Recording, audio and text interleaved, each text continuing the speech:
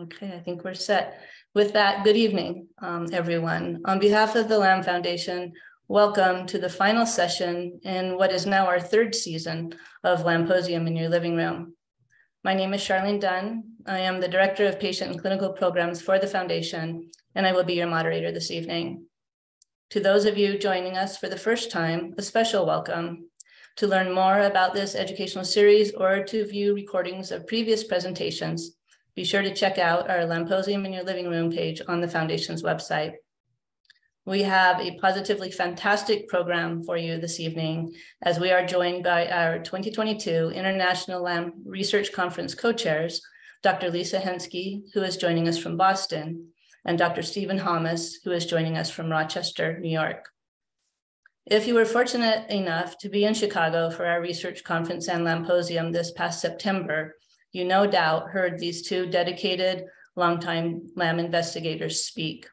And if you were not in Chicago, there is a good chance you have heard them previously here in our Lamposium in Your Living Room series, as they have both generously presented for us in the past. Before we get started, I would like to take a moment to thank our generous sponsor, the National Disease Research Interchange, for their long-term continued support of this series. A couple of quick technical items. Microphones will be muted and the chat box disabled throughout our speakers' presentations. At the conclusion of their presentation, we will open the chat box for Q&A. Following Q&A, we will move into our patient and family group discussion. I encourage you to stay logged on for this opportunity to connect with fellow LAM community members from around the globe. And finally, for optimal viewing, I would suggest you select the speaker view option for the presentation, then switch to gallery view for our group discussion. And now it is my pleasure to formally introduce our speakers. Dr. Elizabeth Henske is the Director of the Center for LAM Research and Clinical Care at Brigham and Women's Hospital. She is Professor of Medicine at Harvard Medical School, an Associate Member of the Broad Institute of MIT and Harvard, and a practicing medical oncologist at the Dana-Farber Cancer Institute. Dr. Henske's laboratory discovered that LAM is caused by mutations in the tuberous sclerosis complex genes. She also was the first to discover that the TSC1 and TSC2 proteins physically interact. Her research laboratory is focused on the cellular, metabolic, and immunologic mechanisms underlying the pathogenesis of angiomyolipomas and LAM. Many of you in the greater Boston area and really beyond also know Dr. Henske as co-director of our LAM clinic at Brigham and Women's. Dr. Stephen Hammes is a physician scientist who takes care of patients with endocrine and/or hormonal problems and whose lab focuses on steroids and their roles in reproduction, cancer, and LAM. Specifically, he is interested in steroid production and steroid signaling in female and male reproductive tracts, as well as in steroid-sensitive tumors. He is interested in both the positive and negative effects of androgens in the ovary, with a focus on the pathophysiology and treatment of polycystic ovary syndrome. In addition, Dr. Hammes studies how androgens and other signals promote prostate cancer proliferation. And finally, Dr. Hammes is very interested in the origins and pathophysiology of LAM and serves on our scientific advisory board. Welcome to you both. I will now turn the mic over to you. Thank you, Char. I am so happy to be here. I'm going to share my screen and share my slides. Just one moment.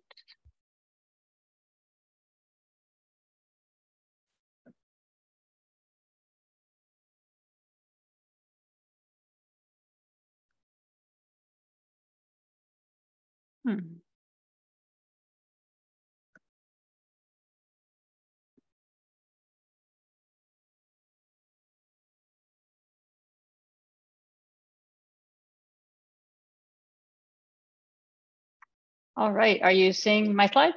We are, yes. Wonderful. So thank you for the introduction, and I just want to say how absolutely thrilled I am to be here, and especially to be here with my good friend Steve Hammes, who helped plan this conference, which, as you know, was held in September in Chicago. I just want to also acknowledge the other co-organizer, Nishant Gupta, who all of you know, and mention that I planned this conference twice. So I was also involved in the planning of the 2020 conference with Frank McCormick and Greg Downey. And an exciting part of LAM from a scientific perspective is that a lot changed between 2020 and 2022, despite the pandemic. So we had new speakers with new data, things that wouldn't have even been possible in 2020. And I also want to say that I love the new LAM Foundation logo that emerged between 2020 and 2022. I think it's really captures LAM in a beautiful way. So this is the LAM conference snapshot that Shar was nice enough to share with me earlier today. And we're going to be focusing on this part, the 102 professionals who attended the 28 scientific presentations and the 39 research posters and abstracts. And this is really just amazing to bring our community, our scientific and medical community together in this way to share what we have learned. And I also want to give a huge, enormous thank you to Sue Sherman and everyone at the LAM Foundation. You guys are absolutely the best. I can't even begin to tell you how much goes into planning one of these conferences, even before COVID. And the commitment that the LAM Foundation made to make this conference happen despite COVID was just admirable and inspiring, and it worked. It was just a wonderful, wonderful gathering. So thank you all. I know it was a lot of extra work, and I think it really paid off. So this is the outline of what Steve and I are going to talk about briefly to capture just a few of the topics that were included in the scientific part of the conference.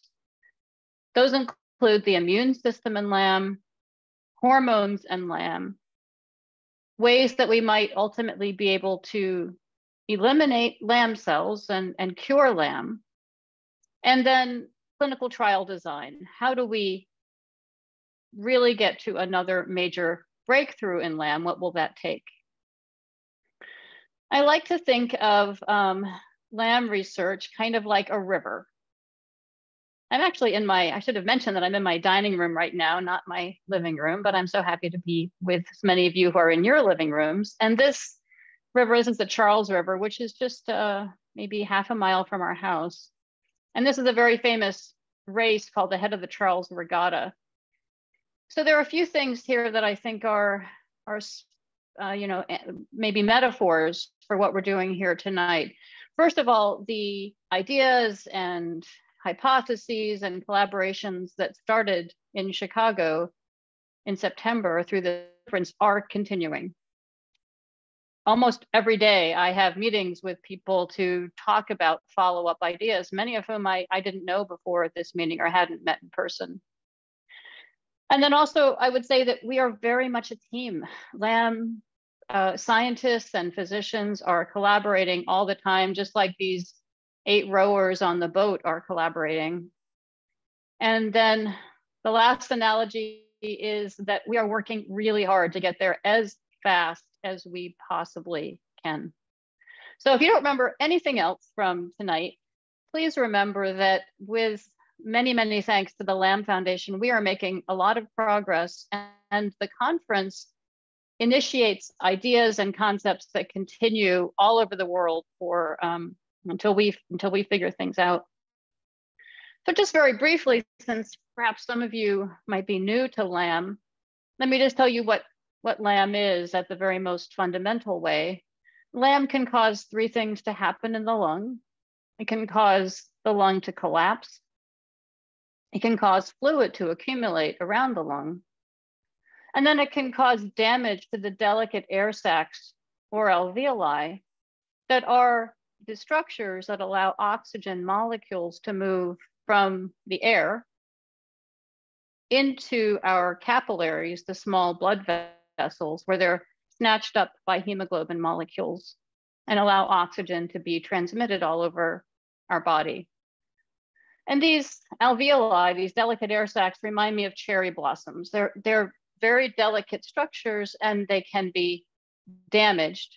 And when they're damaged, that's one of our biggest concerns in LAM, because we don't yet have a way to get those alveoli or air sacs back. So we're always trying to protect them in LAM.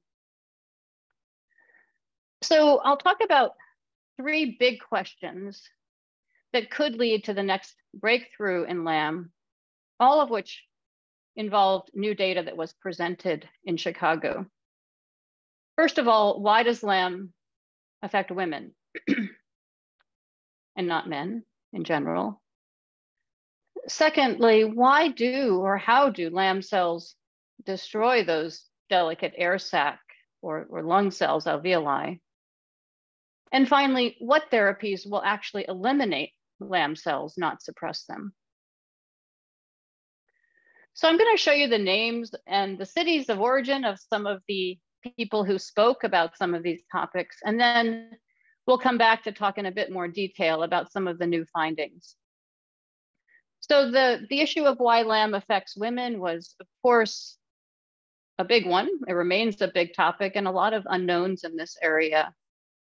And we had speakers who are very familiar with LAM, like Jane Yu and Steve Hammes, and also some individuals who are experts in hormonal signaling, but are new to the LAM field, who can provide a perspective and perhaps lead to some new ideas. In terms of how do LAM cells destroy the lung cells, if we understood that better, we might be able to prevent that lung damage. And ideas in this area have arisen from several different groups, including Simon Johnson from Nottingham in the UK, and from my lab in Boston.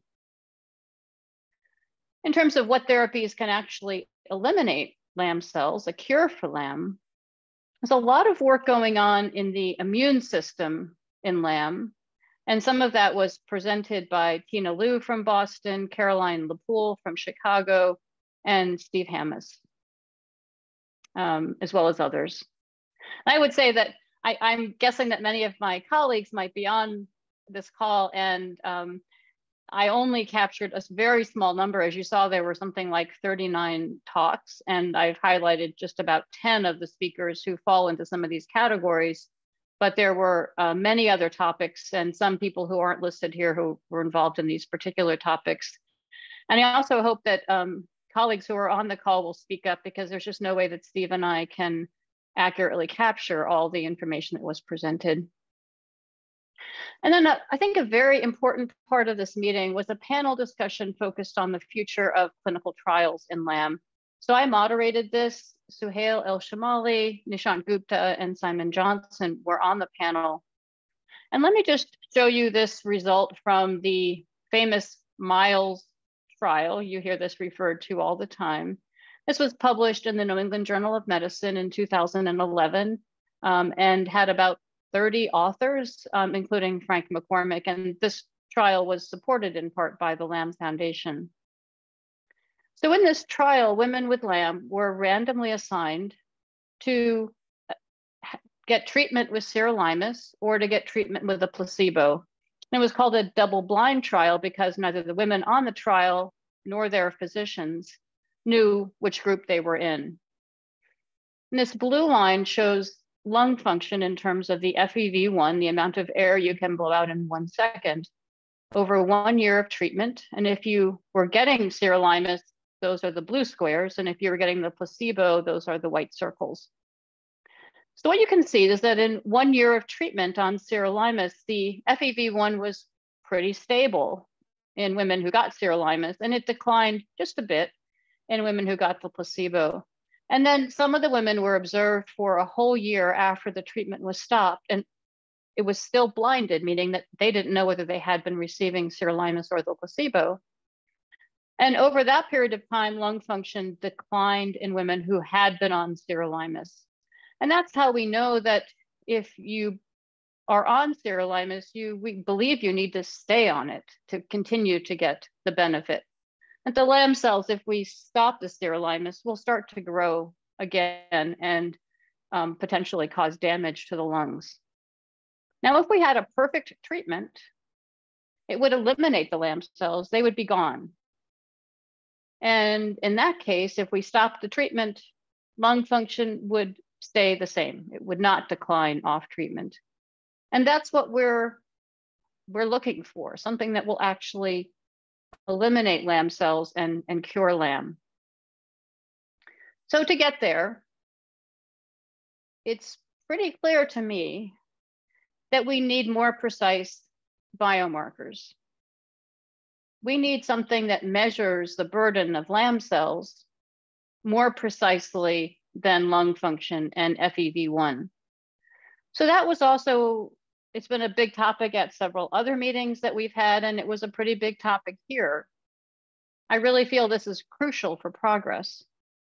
And we heard about several different types of biomarkers that people are working on. We certainly don't have the answer to this yet, at least in my opinion, but David Kwiatkowski is working on this in terms of genetic biomarkers. Carmen Priolo and Brendan Manning are working on metabolic biomarkers, and Aaron Gibbons, Jan Zhu, and Simon Johnson are working on blood biomarkers, and many more. So this is my last slide. Again, if you're only going to remember one thing, remember that things that got started in Chicago are flowing like a river, that we are highly collaborative, like the people on these boats, and we are working as fast as we possibly can, just like they're trying to get to the finish line. And our goal is healthy lungs and a cure for LAM. That's what we're working toward. That's the finish line of this race. So I'm going to stop sharing slides now. And I hope that you will have some questions for me at the end of this. Stop sharing. And okay. I'll turn it over to Steve. Well, that was great. Thank you, Lisa. I also want to thank everybody for coming tonight and giving us a chance to talk a little bit about the research that's being done and research that was discussed at the meeting. I can only echo what Lisa said, that this is one of my favorite events to go to, and it has been for many years. And I miss being able to go in person, because to interact with all these great scientists, but also interact with all these amazing physicians, and most of all, to interact with all the amazing people who are here on this call today, it's just an experience that's unmatched in anything I've ever done.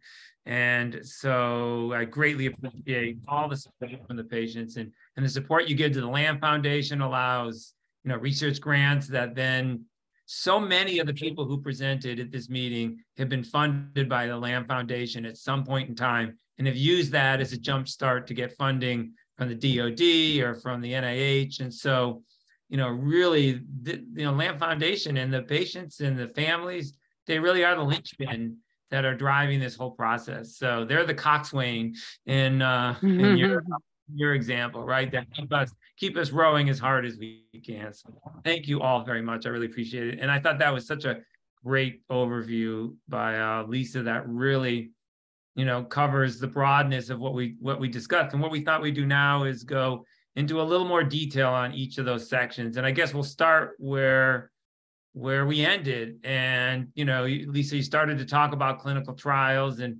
biomarkers. We'll start with clinical trials. So, what are the challenges now? Is it so easy to do these kind of large double-blinded studies like we did for sirolimus? And if not, then what are some other approaches that we can take to try and test new therapies in LAM patients? That's a hard question. So, that's what we tried to,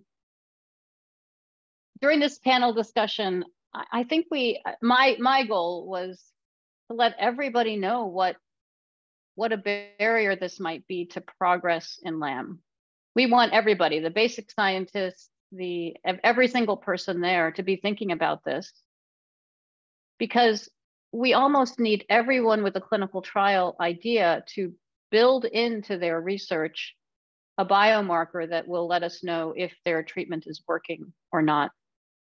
what's been happening in LAM from a clinical trials perspective, in my view anyhow, is that we had the LAM, the breakthrough miles trial, because at that point we didn't have any treatment for LAM at all.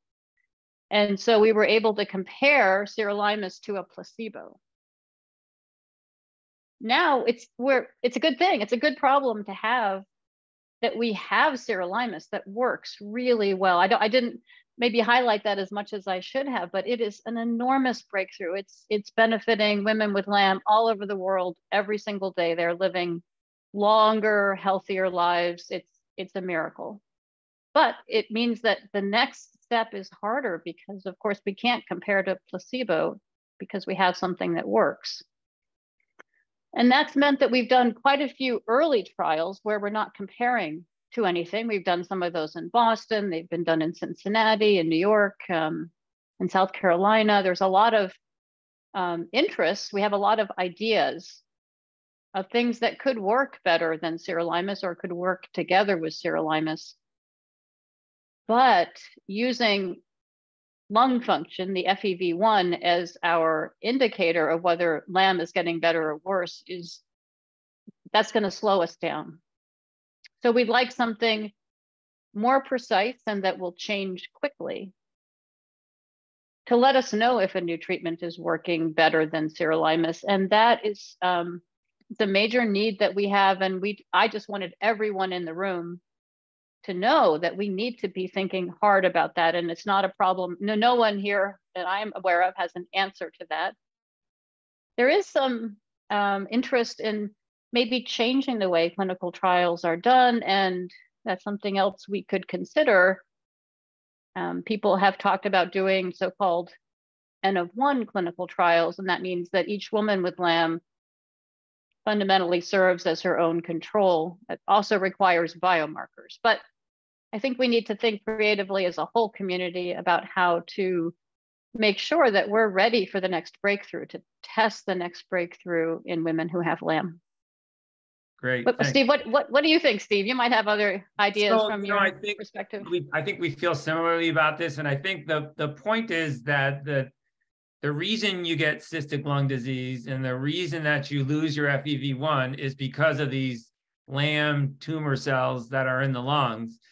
And so really, when you're trying to design treatments, you're not trying to repair cysts, you're trying to kill those cells if in an ideal. So sirolimus will stop those cells, but it doesn't kill them. And so the biomarkers aren't necessarily coming from the lung. They may be coming from the cells themselves, these tumor cells you're trying to kill, or maybe some surrounding cell that's interacting with the tumor cells. So really thinking it at a molecular basis and looking at tumor burden, I think we all would agree is maybe that is a faster look. It's like heart disease. You can wait for somebody to have a heart attack in 20 years, or you can measure their cholesterol and their blood pressure, and you can say, these are all markers that tell us bad things are going to happen. And if we control those markers, we have evidence that that's going to slow down heart disease. And so I think, so with that in mind, a lot of the conversation, a lot of the talks at this meeting did focus a little bit on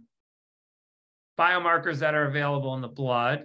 And for example, there's VEGF, which people use now. There's this other molecule, GPNMB, which both of our labs actually work on, which maybe another, it's synthesized on the cells and then it's secreted into the blood, and you can just measure it in a very simple assay. So we're interested in looking at that, maybe a combination of the two. But so there are cellular biomarkers people are looking at, some enzymes that are also secreted by these cells. But there were also some conversations on imaging that might perhaps focus on the tumor cells. And so rather than measuring how many cysts you have, maybe we can measure tumor burden in other ways. And I don't know if you want to comment a little bit on that, Lisa. Yeah, we're pretty excited about this study that's going on at Mass General right now, which is led by Carmen Priolo. That's using a novel kind of PET scan, different than the usual PET scans. It seems to work very well in mice, and taking the step between studies in mice, the studies in humans, is really important, very time-consuming and challenging. Again, Carmen's had support from the LAM Foundation to do this. So yeah, many of us think that imaging biomarkers could be an important part of solving this puzzle. In terms of things like GPNMB, Steve, like what is the next step for that? How do you see that unfolding? So that's a good question. So we have a so we made a mouse model for LAM where we and maybe we can talk more about that at some other point, but we made a mouse model for LAM where we knocked out tuberous sclerosis gene in the uterus, actually, and they got LAM tumors in the uterus. But one of the signals that was markedly upregulated, and also estrogen dependent, by the way, was GPNMB, which is this marker that you normally see in melanoma and some other cancers, but for some reason it's markedly upregulated. And it's one of these many melanocytic markers that have been described in LAM cells, like the one that HMB45 recognizes that people used to use more frequently when they were staining LAM samples. But what's interesting about GPNMB is it sits on the cell surface of these tumors, but then it gets released off the cell surface and it ends up in the blood. And so we discovered that it was we could see it not only in the tumors, but we could see it in the blood of our mice. And then Lisa's lab was talking about how we work together. I mentioned it to Lisa, and she immediately volunteered to send us some samples from patients who were on sirolimus, who were off sirolimus. So, different stages of LAM so that we could see whether this marker was present. And in general, it was actually a little higher in patients with LAM. Some patients, it's very high. But I think what was more interesting is when Lisa sent us patients who were not on sirolimus or who were off sirolimus and then started sirolimus, and everyone but one, you saw a reduction in GPNMB when you were treating with sirolimus, which makes sense because it does slow down the growth of these tumors and slows down the expression and release of this protein. So there are some examples. There are other examples like that as well. And both of our labs are really interested in using this as a biomarker. And Lisa's lab is also very interested in trying to understand how it's regulated. And so, there are ideas like this and hopefully many more that we'll discover in these preclinical mouse models that then we can then use to then move into patients and see whether they're present there as well. So we were very lucky, it was luck, but it worked out. You have to do the experiments and then you have to recognize the luck. But that knockout mouse we made was a pilot award from the LAM Foundation, 10 or 12 years ago, again, showing how far a pilot award can really go. Maybe, Steve, since you could talk a little bit more about hormones and LAM. So for those of you who don't know, one of the great things about bringing Steve into the LAM community is that he's an endocrinologist who has a lot of expertise in understanding estrogen signaling. And you can't tell anyone about LAM without them wondering, sitting next to someone on a flight, for example, and you tell them what you do, and they immediately have ideas about why LAM might be affecting only women. So Steve, where do we stand on that? What you invited a lot of really great people to the conference. Where do you tell us about that? Sure. So, I think that most people feel that at least in some patients, estrogen really seems to regulate LAM. Some people have worse symptoms depending upon their cycle. Some people get considerably better when you suppress estrogen production or you remove the ovaries. And interestingly, and what's really interesting is almost a large majority of patients after menopause, they seem to see a slowing of the progression of LAM, which again would suggest maybe estrogen is playing a role in it. Not everybody, but in a large number. So it really does suggest that estrogen is important. But interestingly, there hasn't been a really big clinical trial looking at younger patients with LAM where you try, much like you do with breast cancer, where you can eliminate estrogen production. And then there's still always some debate about which patients you should use. And again, how are you going to do that clinical trial, as we just discussed? And, do you really have to have a control group? And if patients do so well on sirolimus, is getting rid of estrogen going to make a big difference, right? So there's a lot of issues in doing a clinical trial. But I think one point I'll make before we talk a little bit about what was presented is that men have estrogen too. And during most times in the cycle, men have just as much estrogen as women do. And it's only when women are right around the time of ovulation that they have a big surge in estrogen. So you can't say that the vast majority of LAM patients are women because of estrogen, right? Just like breast cancer isn't caused by estrogen. Estrogen is a fuel that drives it. And in the same way with LAM, it's very unlikely that estrogen causes LAM. The tissues, these tumor cells that are in the lungs are perhaps sensitive to estrogen. So, but they have to get there in the first place. Again, women get breast cancer because they have breasts, not because they have estrogen. Likewise, whatever these LAM cells are, whatever the origin is, it seems like it's more present in women than in men. And so one thought is, that's been discussed, and what our mouse model was to create LAM in the uterus and see if perhaps that can metastasize to the lungs. And in fact, in our mouse model, it did. And now with some RNA sequencing data in humans, which we'll talk about in a little bit, when you look at the LAM cells in the lungs, they do look a lot like uterine cells. So that doesn't mean that they come from the uterus, but they look like uterine cells. And again, it may be some developmental program that affects more women than men. But what we really want to try and understand then is how is estrogen affecting these uterine-like cells or whatever they are? So we brought in a lot of experts who study steroid hormone signaling in the breast, steroid hormone signaling in the uterus. They study steroid effects on fibroids, which are, uterine tumors that are estrogen sensitive, and actually by, looking under a microscope, look a lot like LAM lesions. And we learned a lot of really interesting things that we hadn't really thought about before, looking at how estrogen signals to drive these cells to grow, how other hormones might modulate estrogen signaling.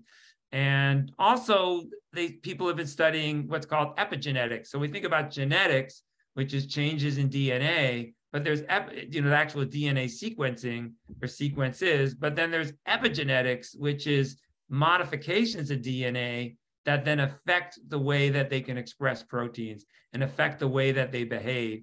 And so we heard a really interesting talk on how epigenetics in the uterus can vastly change the way that uterine tissue behaves, making us think that perhaps focusing on epigenetics in these LAM cells might also lead to some interesting stuff. And there are people who are working on this. And I think all of us would agree that you can't just focus on the DNA, you can't just focus on the protein, you got to focus on everything. Right. So we got a lot of really, I think, high quality work in other fields that we can then take into our own. And the only other thing I'll mention, which I've been thinking about a lot since the meeting, and because I think you heard in the introduction that our lab is very interested in androgens, is that, autoimmune diseases are much more common in women than men. And people have always said it's because estrogen somehow is stimulating the immune system. But a lot of evidence now suggests that it's because testosterone in men is actually shutting it down. And so, I keep going back to our mouse model and thinking, man, we got to treat those mice with testosterone just to see if we can slow growth. It's an experiment that I think of every year. Whenever I have this LAM meeting, I remember I'm supposed to do that experiment. But there's a lot we still don't understand about hormones. And so I think this meeting was really fun. And I hope that some of the people who were present at the meeting will continue to stay involved in LAM. And I've already been in touch with many of them to try and keep them interested. When I'm sitting next to someone on a plane, not a scientist or anything, and I tell them about LAM, they often ask me whether we think testosterone might be suppressing LAM. So I think you're onto something. It's embarrassing that I literally have had a career studying testosterone and I haven't done that. I just said it to 200 people, right? So now you're on the hook. You got to do it. Now I got to go back. So Steve, you just said we have to understand, the whole picture. And you've been working on estrogen a bit and the immune system. A lot of the new things that have happened since 2020 actually involve how the immune system might be involved in LAM. You mentioned it also in the context of autoimmune disease. So maybe you could talk a little bit about, what's happening with the immune system and LAM. Sure. Well, both of us study the immune system and LAM, but different parts of the immune system. And like many things, it's probably super complicated. But the general thought is that in a lot of cancers and a lot of diseases, it's turning out that you can't always focus just on the tumor cells. Sometimes that microenvironment is playing an important role, and immune cells are one such part of the microenvironment. And we got kind of interested in this because in our mouse model, the tumors would disappear. if you got rid of estrogen. And then we would take those cells out of the animal and put them in a test tube and try and stimulate them with estrogen. And we saw really pretty modest responses. It didn't make sense. And so it made us wonder whether estrogen might be doing something else in the mice. So we did actually find that what estrogen does is it stimulates what are called neutrophils, which is basically that rapid, sometimes called innate immunity that everybody has when they get infected by a bacteria, that those first responders that go in there and try and clean things up. But the problem is that a lot of tumor cells love inflammation and love the first responders, and it actually makes them grow more. And so what we found is that estrogen stimulates those first responders, and then they proceed to, rather than kill the tumor cells, they actually seem to stimulate them to grow more. But we're trying to understand that, because if we can somehow slow down these first responders or figure out how they're killing the cells, maybe we can figure out ways to suppress them and try and control the progression of LAM. And I think that's the rapid responders, but then there are the more long-term responders that are supposed to kill cells but don't always do it. And maybe you can talk a little bit about that, Lisa.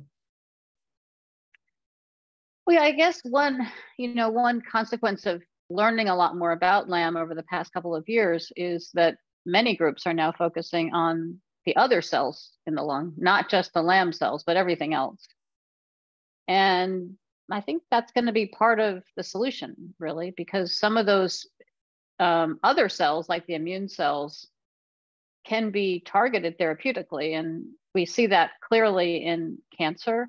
You can't watch TV anymore without seeing advertisings for some of the drugs that work very effectively in many types of cancer that basically help your immune cells do a better job of recognizing and destroying the cancer cells. And some of those drugs might also have efficacy in LAM. So there's a lot of excitement about understanding the immune system better in LAM, with the ultimate goal of harnessing the power of your own white blood cells to eliminate the LAM cells. And many people, Vera Krimskaya, your group, Caroline LaPoule and others, are Michael Borchers and in Cincinnati, people are all working on this. The immune system is very complicated, and each of us are kind of working on different cells right now. And hopefully we can all get on the same boat and figure it out in a single way. But right now it's involving a lot of little pieces of the immune system to understand them better and really get a handle on what's going on there. So one thing we haven't talked about yet is why the lungs are destroyed in LAM. And that's something that Simon Johnson from Nottingham has been working on, and more recently our lab also. And there are enzymes called cathepsins that are present in LAM cells. That's been known for a long time. And these cathepsins, one of their jobs in the body is to degrade bone. And so Simon Johnson and our lab and others are thinking that maybe these cathepsins, which are in the LAM cells, are actually involved in degrading the normal lung cells, those delicate cherry blossom-like cells. And Simon has been able to model some of this in cells in culture and in mice, and even detect some of the cathepsins in the bloodstream. So I think we're making progress on that. I think estrogen could also be involved in that process in ways that we don't quite understand. So it's definitely a work in progress. Do you think that cathepsin is being made by the tumor cells themselves, or is it made from other cells sitting in the microenvironment, as we call it? Well, that's a tricky question, because we definitely think it's being made by the LAM cells. But one thing we've learned from the single cell RNA sequencing that was really, again, the gift of the LAM Foundation to our community is that cathepsin K is also present in one of the types of white blood cells in LAM, which is called a macrophage. So again, each major step we take can lead to additional really pivotal questions. And so one of those is where exactly the cathepsin K is coming from. So I want to talk a little bit about our, early career investigators. the people who are just getting started in research, this was a really important meeting for them because they have not, over the past 2 or 3 years, they have not had the chance to meet other LAM investigators in person. And I think one takeaway from me from the meeting in Chicago was that in person is a lot better than Zoom in terms of connections. And I mean, it's a whole different world. So I don't know, Steve, if you want to talk a little bit about some of the ways that our early investigators, this is our brilliant young people who are going to bring new ideas and energy and solutions to critical problems. So do you want to say it, Steve, about Sure. How they were involved? So I think that this is a passion of both of us, I would say, is training the next generation and watching them be successful. And I think both of us feel like watching the trainees become independent is probably one of the greatest joys of being a scientist and a mentor. So both of us thought a lot about that as we were putting together this program. And so we did a number of different things to try and really help these early career researchers get going. So one thing we did is we had a very robust poster session. So what you do is you have a session where individuals can present their work in the form, it's literally in the form of a poster, and they post them up, and then the faculty all come and they walk around that room and they look at all the posters and they interact with all the trainees, and we all take it very seriously. And there's a reception, so there's other enticements to get us to go, but really all the faculty participate. It's sort of the highlight of the meeting. And I didn't see all 39 posters, but I probably saw 25 or 30 of the 39, and they were all just amazing. And you get to talk to the investigators, and they can tell you what they're doing, and it's really wonderful. And I can tell you that my graduate student who hadn't really knew all the names, but had never met any of the people in the LAM field, and in that poster session, she met them all. It was like the encyclopedia, or it was the directory of all of our collaborators and all these great scientists. And she was just so excited and got a lot of great ideas and came home really charged to work. The other thing we did is we actually looked at the abstracts for these posters, and we selected several of them and gave those speakers 10-minute talks. We slipped them right into all the talks from the main speakers so that they would get a chance to speak in front of people, get that experience, but also get the feedback. And I think that went really, really well as well, and they really loved it. And the fourth thing we did, which I will admit I was very much against when we talked about it, but Lisa wanted to do it and a couple other people wanted to do it, so we did it. And that was, we had these 1-minute talks where the trainees and young investigators would get to come up, and they had to sell their science in 1 minute. They were allowed one slide and a 1-minute talk. And I thought it was just going to be chaos. And it was chaos, but it was controlled and exciting chaos. And everybody loved doing it. And we all had fun with it. And it was near the end of the day, so everybody was a little giddy anyway. And we learned a lot of science, and it got us excited to go see their posters. And the trainees, I think, just really loved the opportunity to get up there. So I think, I was against it, and now I want more for the next meeting because I think it was a great idea. And again, that was Lisa and others. It was not me. So what other things does the LAM Foundation do, Lisa, to try and encourage new investigators and young investigators? Yes, the LAM Foundation has started an early career investigator series. So they've had a chance to meet together, especially during COVID. I hope that helped them feel connected to each other. And I believe there was also a special reception for the early stage career folks also, to let them get to know each other. And we really need them. They're not a luxury. They are essential to bringing new ideas and things to our community. So we're very happy to have them in the mix. So maybe, Shar, we can turn it back to you at this point. Yes. And my gosh, you guys. Answer some questions. Yeah, thank you. First of all, that was amazing and dense and accessible all at the same time. So I'm very I don't want to be that. I don't want that word. Well, in the most positive way, a lot of information shared in a relatively short period of time coming out of a 2.5-day conference for you both. So thank you very much for going back 3 months in time and recapping for us. We have had a fair number of people who logged on partway into the presentation. So I have a couple of questions that if we could maybe approach them in kind of a recap summary while we open the chat box. So 2 things happening simultaneously here. If we could go ahead and open the chat box, and community, you can start to enter questions. And then in the meantime, I'll pose a couple of questions and that we have touched on. So again, kind of in recap, if we could, both of you answer, what are some of the most exciting things that changed between 2020 in that original slide that you had, Lisa, with the 2020 conference and then 2022? And then kind of segueing off of that, what might the community expect to happen in the next year or two? So if you guys want to split that or tackle part of it, just to kind of recap where we've been in this first 50 minutes. You want to go first? You want me to go first? Well, I can start. Maybe I'll talk about some of the things that I think are different between 2020 and 2022, sure, since I was involved in thinking about True. both of those conferences. I really would highlight 2 things. I think we've learned a lot more about the immune system, and we talked a bit about that the immune system in LAM appears a bit similar to the immune system in cancer, in that it seems that the immune cells in LAM are actually helping the LAM cells grow, and the immune cells includes the neutrophils and the macrophages and the T cells.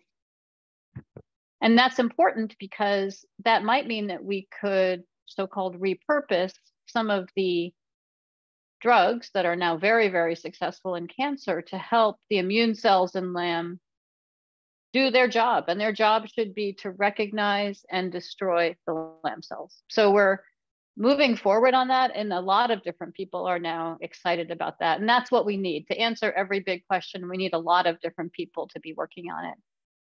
And the second thing that's changed is that we now have 3 single-cell RNA sequencing data sets available from Cincinnati, from the University of Pennsylvania, and from Boston.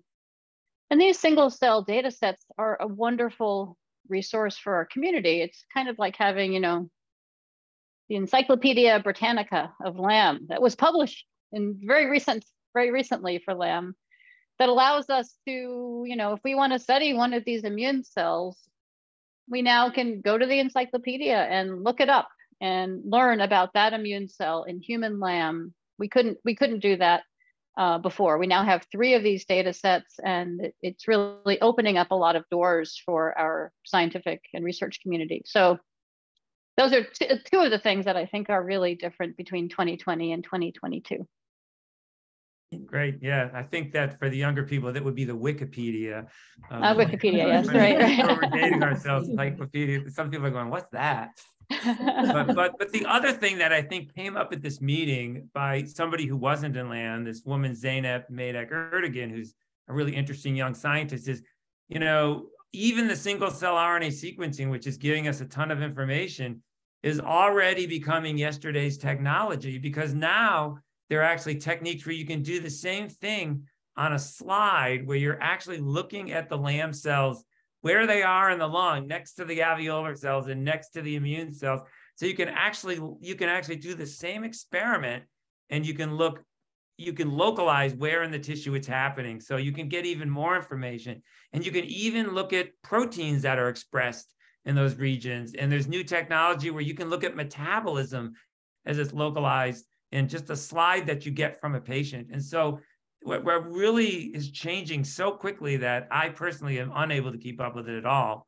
Thank goodness there are younger, smarter people who are doing this, but there's this new technology, and we have these huge data sets that we can now utilize to try and understand how LAM works. And so I'm very excited that things are going to move very quickly as we learn. Our biggest problem is figuring out what to do with all these data, but there's a lot of information we can now gather. So I think that's a big difference.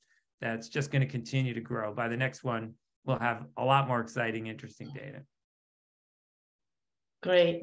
Thank you both very much. And the chat box is filling, so we'll just take off at the top and go from there. So first question, do the LAM clinical trials require the exhaustive clinical study protocols, IRB approvals, et cetera? I'm going to let you handle that one. The answer, I think, is yes. Yeah, we definitely, I can't envision doing clinical trials without the IRB and a lot of what's referred to as regulatory work. And we need that, though. We want to be very safe and rigorous with everything we do. Great, thank you. Next, we have a question about the build of the cancer-like cells that we've talked about in regards of LAM and the potential estrogen connection. This woman has recently been diagnosed with breast cancer and wondering about that connection. So I could start. I think that they're, based on everything we can tell, a LAM cell is completely different than a breast cancer cell, except that they both appear to have, at least the diseases appear to have some of them have some estrogen sensitivity. And I think that's kind of the most important caveat to all of this estrogen talk, is that it's probably not equally important in everybody. Just like some breast cancers are super sensitive to estrogen and respond really well when you take away estrogen, some breast cancers don't care, and they're not estrogen sensitive. They don't even have estrogen receptors. Now, what's interesting in LAM is, so far, to my knowledge, whenever we look, they have estrogen receptors. So it may be that a higher percentage of patients with LAM will have some estrogen sensitivity, but they're two very different tumors, but they respond, interestingly, they respond and proliferate in response to estradiol. But again, my own bias is that LAM cells are probably a little bit more like a uterine cell. But what does estrogen do? It stimulates cells in the uterus and makes them grow, just like it stimulates cells in the breast to grow. So they're in my eyes, they're two very different diseases. And I'm sorry that you have to deal with both at the same time, because obviously that's a hugely stressful thing. Yeah, thank you. Thank you, Steve. Here's one that begins with a huge thank you for the excellent talks. And a question, if we could please expound a bit on the potential role of cathepsins in LAM, and could it be related to early onset osteoporosis in premenopausal LAM women? That's an interesting question. So, yeah, so we believe, as we mentioned a few minutes ago, that cathepsins are made by the LAM cells, and they may also be made by some of the immune cells in LAM. And I have also been wondering recently whether the cathepsins that are made by LAM cells might be contributing to osteoporosis, but it's complicated because osteoporosis could be related to other features involved in LAM. So I don't think anyone has tried to sort that out yet, but it's a very interesting question, and one that has come up in discussions among the scientific community. The one thing I'll add is I can put on my endocrinologist hat, because we take care of a lot of osteoporosis. So, bones are always breaking down and reforming. So normal amounts of cathepsin are actually absolutely necessary for bones to break down and reform. Everybody's skeleton, during their the majority of their life is turning over every few years. You're literally destroying the old one and building a new one, and you need cathepsins to do that. And so I don't know whether cathepsins are necessarily bad or good in the bone. I can tell you that in some of the studies using cathepsin inhibitors, that actually causes osteoporosis in the bones because you don't have that appropriate turnover. Mm-hmm. So I think it's a really complicated question, but it's important. That connection's important as we try and understand, well, how can we then treat it if the cathepsins are important without also affecting the bone? So I think it's really astute to think about that interaction, because I think it's going to be really important. Great, thank you. And we have a question from one of our women who was in Chicago for the conference, and she's asking about the lymphatic involvement or LAM as a lymphatic disease, and recognizing that there were a number of talks about LAM, the lymphatic involvement. Could you talk a little bit more about that side of LAM and what we know? Yeah, that's a hard one. Steve, do you want to talk about that? I was going to punt it to you. I was hoping you. You know, it's not something that's my expertise, unfortunately. Yeah.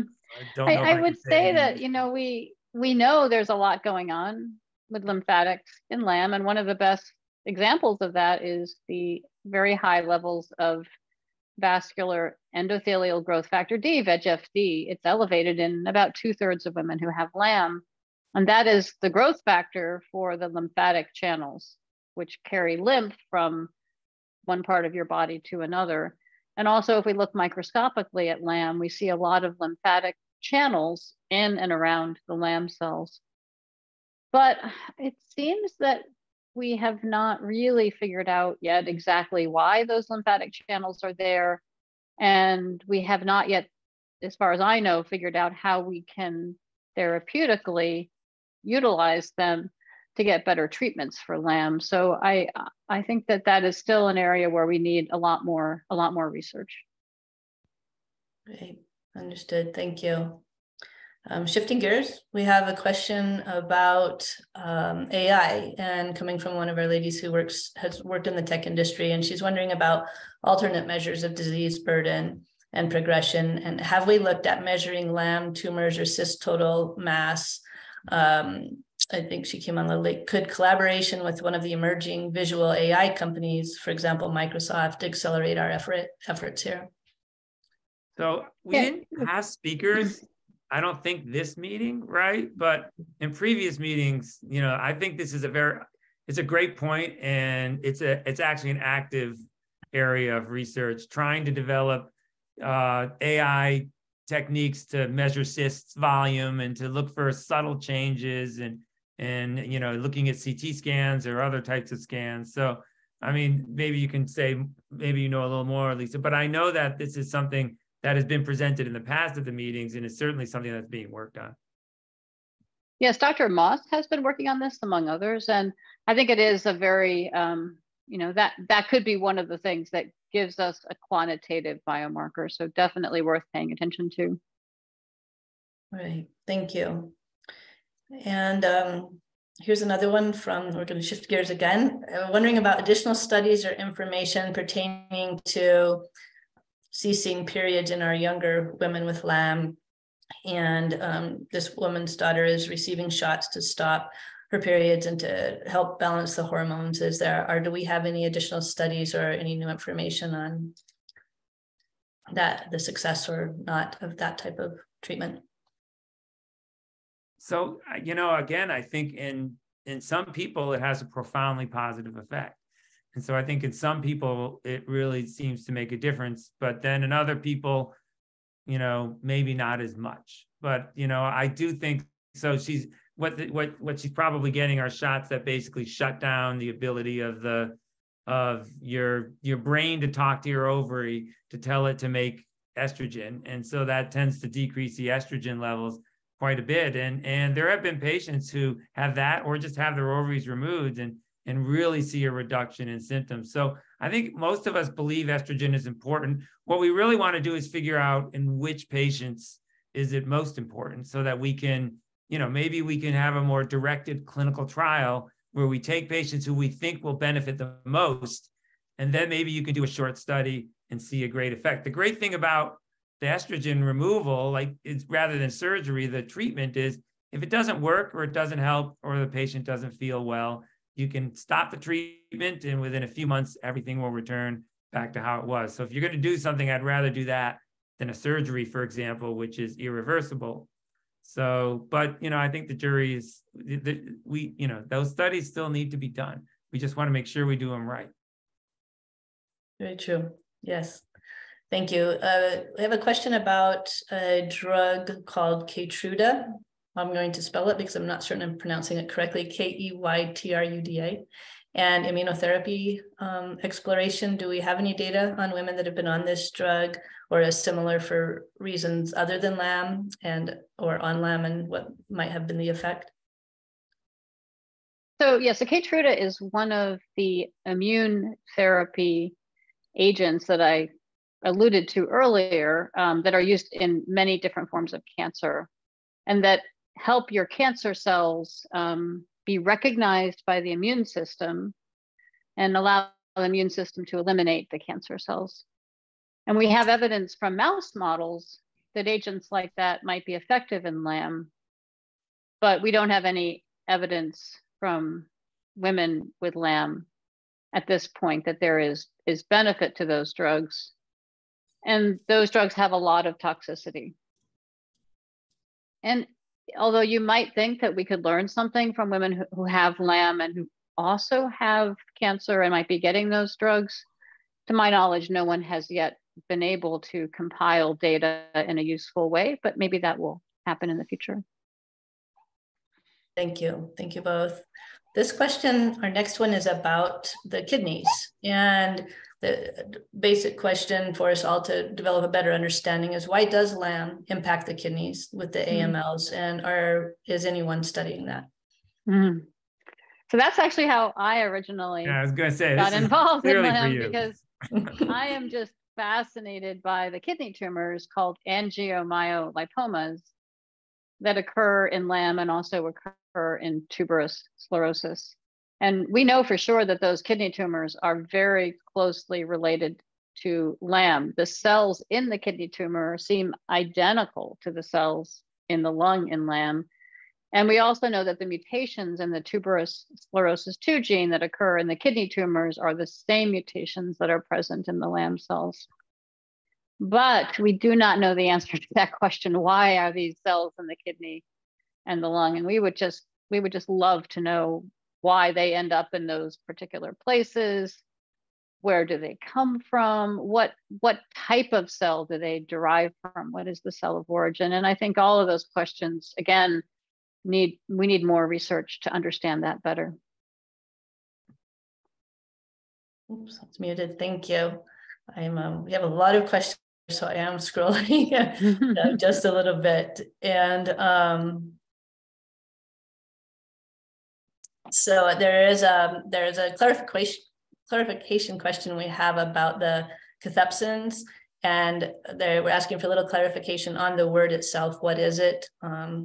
And just a little, maybe expound on that just a tad. Well, I have a lay terminology that I like to use as an analogy for cathepsins. They're kind of like Drano. And they and many other enzymes are stored in cells in a structure called a lysosome that kind of keeps them from seeping out and damaging the cell itself or a neighboring cell. So it's like having a little bottle of Drano. You know, bottles of Drano have a thick cover and a tight cap. And so cathepsins are kept inside the cell in a structure called a lysosome. And then when if bone remodeling is needed, as Steve was talking about earlier, then they are released in a controlled way into the environment right around the cell. Does that seem like it's answering the question, Shar? I'm sort of forgetting what exactly the. Yeah, no, I think you nailed it. Thank you. Yes, it was just a little clarification on what exactly we're talking about with that. I think that's a great analogy. Thank you. And we have a question here referencing the testosterone angle that was mentioned earlier. And the comment is, some birth control pills rather involve testosterone. Could we test with that? Is that an option? And then have rates or intensities of LAM between women who have been pregnant and those who have not been studied, or numbers of pregnancies, being that pregnancy has immune responses involved. Did that come through? That's a lot of stuff. Let me try. Just a little. Yeah, let me try and pick it apart. So one, birth control pills do not have testosterone in them. They have estrogen, or they have something like estrogen. Usually it's synthetic estrogen, and then they have a progestin. In fact, some of the progestins, actually, progesterone receptor and testosterone receptor are similar. So some progestins will, make people's, acne a little bit worse and things like that, but they're not really testosterone and they're not really androgens. But a lot of them actually do the opposite and block testosterone effects. So for women with polycystic ovary syndrome, the way we treat them to get their testosterone down is we put them on birth control. And what it does is it shuts down the ovaries So they stop making anything. And the only hormones in your body, the only sex hormones in your body are the birth control.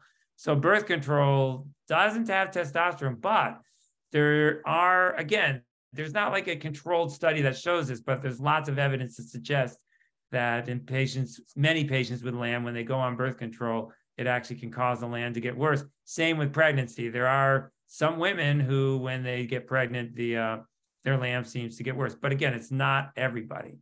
So I think that, and as far as immune responses rejecting the fetus, I mean, I'm not aware that, I mean, I don't think we have big enough numbers, but I'm not aware that patients in LAM have any higher incidences of premature, of losing the pregnancies early, unless, of course, they have significant other medical problems like a collapsed lung or something else, which puts stress on the body. So I think that, you need to have a lot of estrogen and progesterone to maintain a pregnancy. And so you're going to be in a high estrogen state for 9 months, right? And there's just no way around it. And so I think those patients who are sensitive, that's something that you always want to talk about with your physician. That's a risk you got to know about.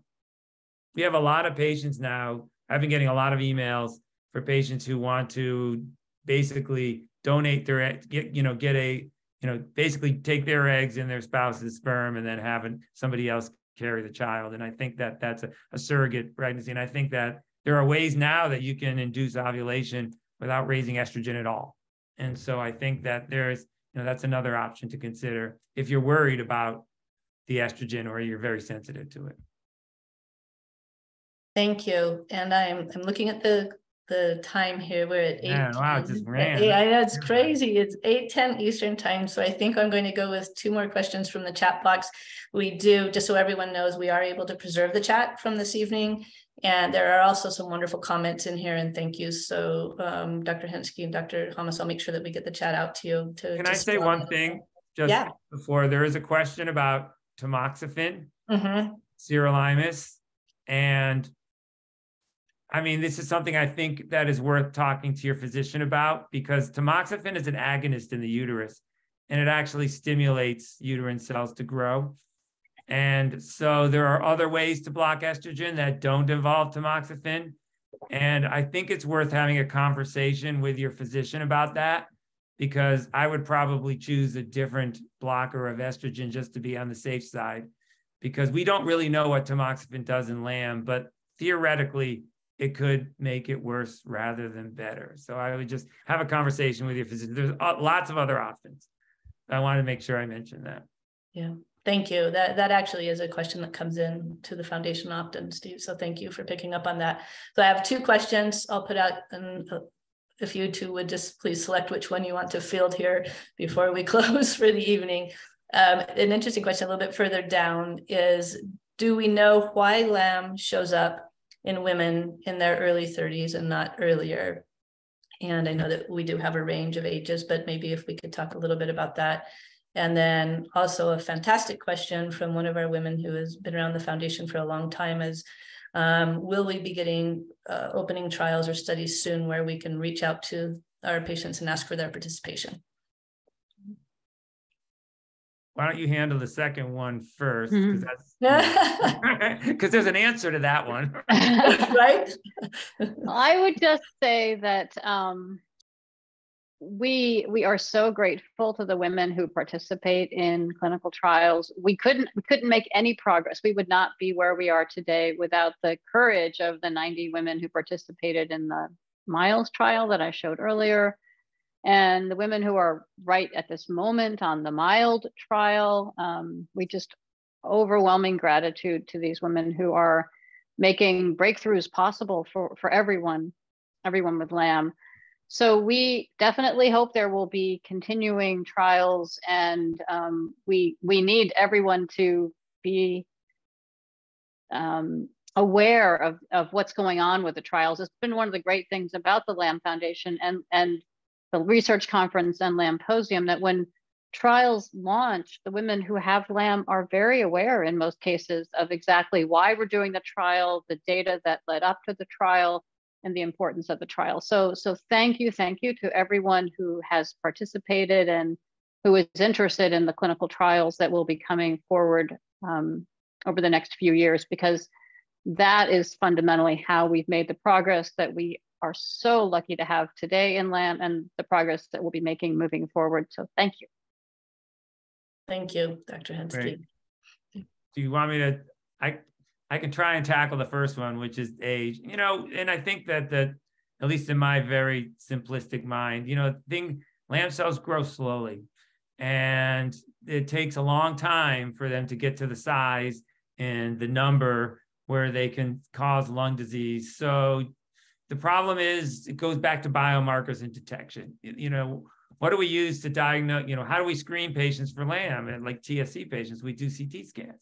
So by the time you see it, it's already late in the game, if theoretically, right? And so I just think that this is another example of why we really need sensitive biomarkers, not just to follow progression, but maybe to find it earlier. The mild trial was just mentioned. It could be that if you take somebody with early stage LAM, that you can treat them with a low dose of sirolimus, and maybe you can prevent it from really ever being a problem, right? So figuring out other biomarkers where we can pick it up early is going to be critical, because it's happening before we can see it. And we're still kind of in the dark ages. We're using very big, basically clubs to try and find it. And what we really need is a really sensitive knife that can find it really, really easily. So that's really another plug for biomarkers and for research to look for better, more sensitive biomarkers. Very good. Thank you. It's very exciting to hear your excitement about what's happening in the field of LAM research. So to close, before I introduce our executive director and bring Sue on for a moment, rapid fire response. What has you most excited moving forward in LAM research? Dr. Hammes, go. I already said all my stuff. All the stuff I said, everything makes me excited. It comes through. Fair enough. Dr. Henske.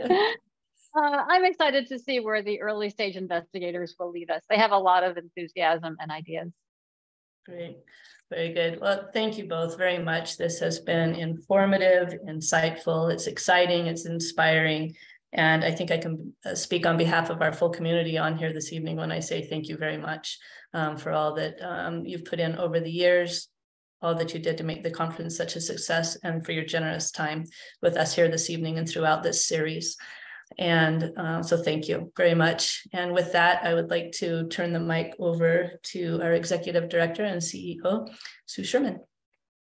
Thank you, Shar. Appreciate that introduction. Thank you, Lisa and Steve, for another impressive and thought-provoking discussion tonight. You guys are really our leaders, and very gracious of you to rewind back to a few months ago and recap all the things that we learned when we were together. I also want to thank Charlene for creating a flawless production this evening. I think I almost did it, but no one had started talking without their microphone on, and that has got to be the sign of a great video meeting. And also to the full LAM Foundation team. Again, you guys just really created an incredible event tonight for, gosh, it's been between 175 and 200 people listening to this, and that is as large as Lamposium in many cases. So thank you all. The joy of working for this foundation and this community is evenings like this, and understanding that there is brilliance coming in every direction. And when we bring that together, that's when we make progress. I took so many notes this evening. And I have had about 2 minutes to capture this, but there have been a few things and one-liners that maybe will recap the night. It's starting with Charlene, who came out with amazing, dense, and accessible. That's a pretty good synopsis of what just happened. But maybe a few of these will resonate with you, because they certainly have for me.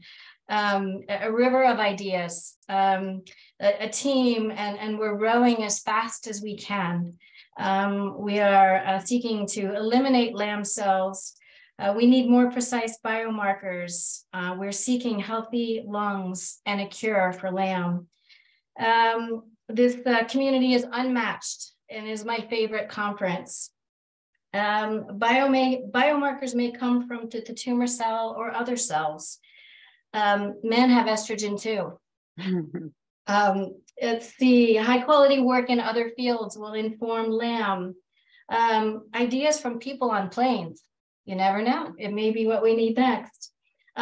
Excitement about understanding the immune system and LAM, harnessing the power of white blood cells. Cathepsins degrade bone and may also degrade lung cells. In person is better than Zoom. I'm gonna have to agree with that. She met them all, the professionals, and came home really charged up to go to work. Can you sell your science in 1 minute? Steve says no, now he says yes.